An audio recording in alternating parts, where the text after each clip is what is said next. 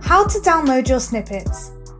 Downloading your snippets is really simple. All you need to do is go over to the right top hand corner and click the big blue download button. Once you're here, this panel will pop up and it will have three main tabs: video, SRT, TXT, VTT and audio.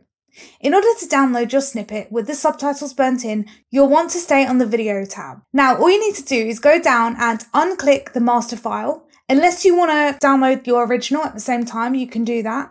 But we just want to focus on snippets for this video. So I'm going to unclick that and click on snippets.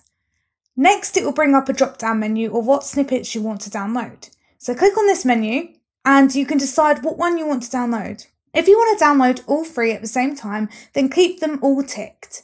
If you only want one, say you wanted to just do the upload video, then untick style video and instruction. Once you're happy, click apply. Now you just need to check that you've got the right aspect ratio. I'm happy with 16:9 because that's the ratio I created my snippets in. Now just check that this box is ticked and that means it will definitely download with your subtitles burnt in. If it's not ticked, it means it will be downloaded without your subtitles. So make sure it is ticked.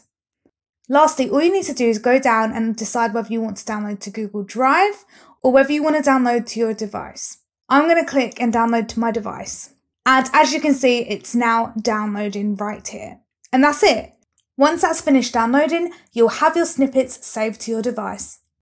I hope this video was useful for you. Thank you for watching.